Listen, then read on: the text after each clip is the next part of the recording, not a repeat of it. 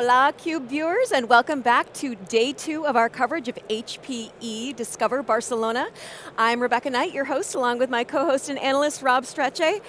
This is day 2, an incredible conference. We just had Antonio Neri on the main stage. He really struck an optimistic tone with so many announcements, so many new products and services, talking about AI as the most transformative technology of our lifetime. Yeah, definitely, and I think what was a lot of fun in how he weaved it together with a very positive attitude, the right amount of, hey, you do have to have some caution and do it properly, have some regulation around it. They had some guests on stage, some customers on stage, and really talked about how it also needs to be sustainable.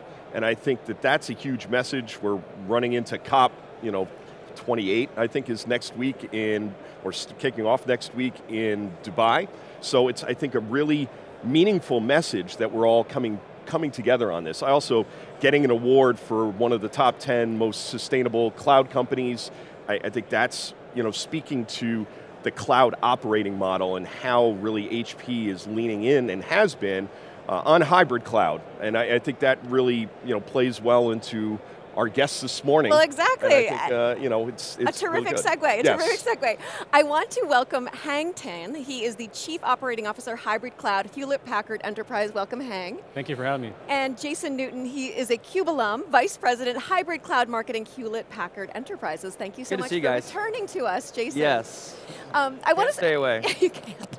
I want to start with you, Hang, because it is your first time. Introduce yourselves to our viewers. Tell us a little bit about what you do. Yeah, so as you said, my name's Hang Tan. I'm the Chief Operating Officer for Hybrid Cloud, which is a new BU we stood up a month ago. And then prior to that, I was the Chief Strategy Officer for HPE, so helping to orchestrate a lot of what you're seeing today. Yeah, I think what's really key to this, and hybrid cloud, I mean, Antonio was very early into hybrid. I worked for a previous hyperscaler who I wasn't even allowed to use the word hybrid, even though I thought the world would be hybrid, and we actually have data that's backing this up now, that 50% of companies are having and deploying applications on-premise or at the edge. And I think these are net new applications. So what we're seeing is a lot of how people are bringing it together. So really, how was it what was the reasons behind forming the business unit, I guess you could say? Yeah, and in many ways, this was multiple years in the making, right? As you said, we called that the world as hybrid 5-6 years ago. I think it's really now is the right time, because in many ways with GreenLake, we were a large incubation business. But finally, we said, now it checks all the boxes. Do we check the box of scale? We now have a multi-billion-dollar franchise, $1.2 billion ARR, check. Have we transformed our go-to-market? Can our sales reps now, instead of selling boxes, selling solutions and outcomes and talk to CIOs and developers? Check, right? Do we have the right capabilities now, right? It's not just consumption, but are we actually truly delivering a true hybrid cloud operating model? Check. And couple that with the massive opportunity that's coming to us with the massive hybrid cloud adoption and AI, which is the ultimate hybrid workload, we felt like now is the right time. And the beauty of creating a business unit is that now you have a leadership team that all they think about day and night is how do you develop the product roadmap, how do you innovate, how do you increase the value prop to the customers. To the extent that we're successful in doing that, we get to reinvest into the business and we further accelerate the innovation cycle. So we get on this virtuous cycle. So that was the thinking behind creating the hybrid cloud business unit. Jason, I want to ask you, one of the things that we keep hearing, one of your colleagues, Valerie De Fonseca, was here on the CUBE yesterday, and Antonio Neri said this too. So many companies are hybrid by accident. Yeah. And really what HPE is trying to do is have them understand it needs to be intentional, it needs to be deliberate, they need to be hybrid by design. Can you tell us a little bit about what you're hearing from customers here at HPE Discover? It's like what Rob said. I mean, the original intent was everything was just supposed to end up in a centralized place in a public cloud. There wasn't going to be a detour. And the realities are that so many of these workloads are entangled with each other, there's a lot of complications, and then we talk a lot and have for years about the idea that data has gravity, right? And it tends to attract other data sets and other workloads to it. And so, clearly, that ended up, people are like, well, let's just push this over to the side and we'll move what we can. And so now they're left with a bunch of disparate operating models, a lot of different issues with security, different ways of driving connectivity. And so we recognize that really the only way to solve this is we need to give a platform environment that can deal with all these data sets and workloads in these various locations, but provide a consistent experience, and then ultimately a set of consistent services underpinning them so that I can provide that connectivity, that backup and recovery, that observability across that entire environment. Yeah, I think that's the critical, is having those services that can go across the entire environment, so I have one operating model. And what are the pieces that you're bringing together? I assume it's like OpsRamp and Zerto, Esmeralda, and some of the other stuff. Yeah. I think the biggest thing is, for me, is really OpsRamp. I think that is maybe under appreciated right now outside of HPE. Certainly with inside of HPE, we see enormous potential there. I've been here for a really long time, and the biggest question I could never answer was, that sounds like a great solution, but what about all the rest of the stuff that I have? What about my multi-vendor, multi-cloud environment? Now for the first time, by integrating this into the HPE GreenLake platform, we can say, yes, of course we can manage that. We don't, whether that workload's running on Dell or on a Cisco network or part of that's in AWS, we can now start to bring that together and unify that. And it's like any problem. If you can't measure it, you can't solve it, right? You can't see it, how do you know what to do? Well, OpsRamp, with all the integrations that we're doing across the modern cloud-native tool set, opens a world of visibility, and we're starting to show our customers, did you know that this is what your hybrid by accident environment looks like? And they're like, I had no idea. Can you help me with that? Absolutely. Yeah. So Hong, can you walk us through some of the announcements that you've made at HPE Discover? Yeah, and I think it really comes back to this idea that AI is a game changer, and it's the ultimate hybrid workload. And when we talk to customers, we realize that they're faced with an additional set of requirements that's burdening an existing infrastructure that's already very complicated to manage. And so our announcements are really centered around, hey customer, we understand you. And not only that, but we understand what it takes to drive AI end to end, from model development to tuning to inference. And what is it like to implement that in an enterprise environment, not in an academic sense. And so this is where you see all the announcements, right? So you have the full stack of offerings from high-end training to enterprise grade tuning and inference. That's all underpinned by the platform. That's underpinned by a AI development platform. And then that's further underpinned by cloud optimized infrastructure and a data plane that is highly tuned for AI workloads, because AI is very data intensive. I mean, orders of magnitude more data intensive. So we're really offering an end-to-end solution that is also a full stack solution that is multi-vendor and hybrid by design. Yeah, I think what's really interesting, and I think you kind of hit on it a little bit there, is really what's going on with the customers and how they're actually using it. And Sensei was on stage with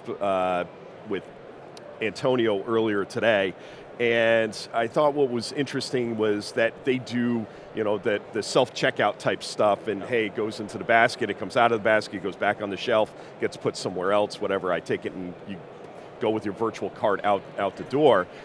Here in Europe, and I thought what was interesting is that in the back of my head, I'm like, that's definitely, and then Antonio actually said it, it's an edge use case where they're definitely hybrid in how they're doing, because they're doing inference down at that level in that store and applying the models there to really be quick and be able to make those decisions, but they're not training those models in the store. And it's got to be hybrid. It's got to be more than one place. Is that what you're seeing with customers, or what other examples do you have that you?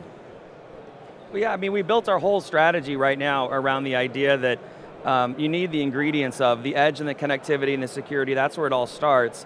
And all of those use cases today had that, but they also had a cloud element to it and a hybrid element to it, right? That's where a lot of the data is. And then as you heard, now they're starting to look at the AI workload and saying, okay, how does that help me deliver the end outcome that I'm wanting, whether it's a seamless experience for travelers to the Red Sea Global, it's a seamless supply chain for SPAR, or it's inventing these new shopping experiences with Sensei. So, what we're trying to impress upon the customers are that, making this magical experience, things that are magical, often underneath the covers, there's a lot of technology and complexity and pieces that have to come together. So that's what we're hearing from the customers that are now coming to us, and there's so many more, all of them here, are just like the ones that were on stage saying, I need to answer all of these questions, I have to integrate them all together, and then I've got to deliver that outcome and that business transformation piece that I'm looking for. One of the things we heard from Antonio is that so many companies are data rich and insight poor. Yeah. How do you move the needle? How do you help them take all of that data and actually understand what the data is telling them and then what to do next? Yeah, and that's been true for a long time, and I think the first part is actually data discovery and aggregating the data. And so, especially when you talk about AI, it's not structured data, right? It's not sitting in a Oracle or SAP database. You're pulling data, many times years of backed up data, because AI is data hungry. So that's really the first step, is really organizing and aggregating that data and then prepping it for AI. And so this is where our new AI optimized file solutions really help provide that platform for companies to build a data warehouse or data lake on top of, as the first stage for making sense of your data.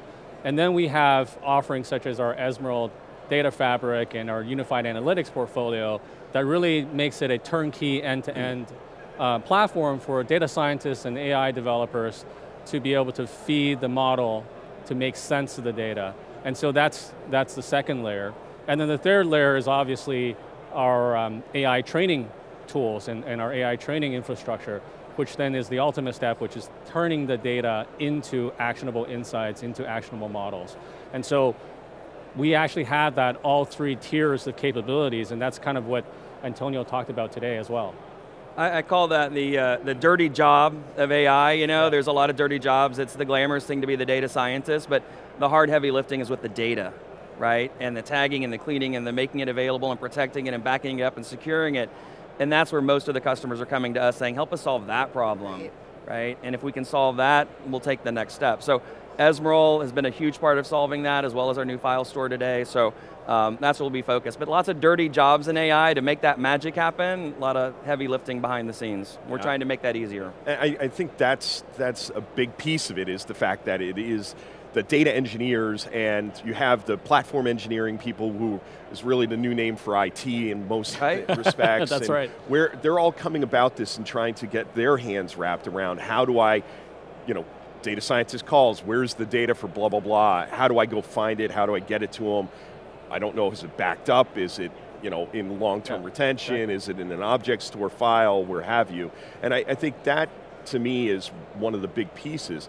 Also, I mean, again, we'd be remiss if we didn't talk about the fact that you're hybrid, which means you also do run in the cloud. So it's not just on-premise. So kind of give a little, pitch for that, because there's a lot of cloud news going on this week over on the other side of the pond. So, we talked about OpsRamp as a great example of hybrid, right? And what you'll see, and you'll see that in future announcements as well, is that we have a very deliberate strategy. Anything that's in our portfolio is hybrid by design. So what does that mean? It'll be multi-vendor, multi-cloud. It'll not only run our own GreenLake offers, but it'll also run on public cloud. So we're providing the customer with a unified control plane, unified data plane, so that it's really seamless for them. And we're abstracting all that complexity of the infrastructure from the IT operators. And that's the way that how we orchestrate our roadmap and how we think about innovation going forward. Jason, I wonder if you can tease a little bit about what we're going to hear tomorrow on the main stage from Fidelma, and then even, if you dare, talk about Discover Las Vegas next year. Oh, well, let's start with Fidelma tomorrow. I mean, Fidelma has come in, she's taking control, obviously, of this new hybrid cloud business that we just started, and She's really been the driving force behind advancing that platform and that hybrid strategy, and she's really going to focus on bringing that to life, and not only where we're going with HPE GreenLake as a hybrid cloud platform play, but then as Hong was saying, how do we start to bring in the hybrid SaaS capabilities into that? How do we have ransomware, backup recovery, those whole environments? And then most importantly, how do we start to build our storage environments? You heard today, all these different vector databases and file and unstructured stuff, that's the stuff underneath that's really going to be running, and those data sources are going to need to be connected across edge to cloud. So she's really going to unpack that vision and make the case for why HPE GreenLake enables you to be hybrid by design. Okay, okay. It's teasing for next year. No, I can't, Rebecca, no. We have some really exciting things. One thing that I can tell you is that for the first time, we're going to bring together HPE Discover and Aruba Atmosphere into one combined event.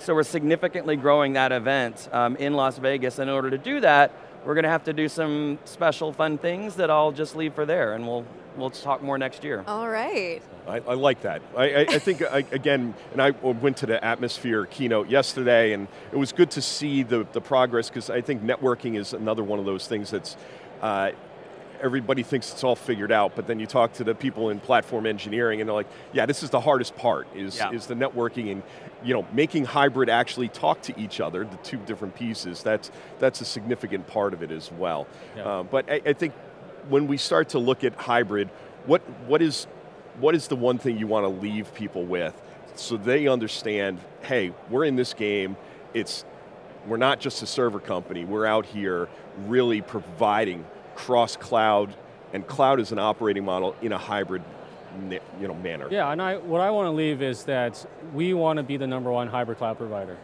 We think we are the best position to address customers' pain points. When we show up to customers, we're looking to solve 3 problems. One is really to transform their business through the power of data and AI. 2 is to help modernize their multi-generational IT estate. And 3 is really to dramatically simplify their hybrid multi-cloud IT operations. And I would say that there's no single company out there that can solve all those 3 problems for the customers. And we're going to be leaning 100% into that, and just keep watch, because we're going to be gunning after #1.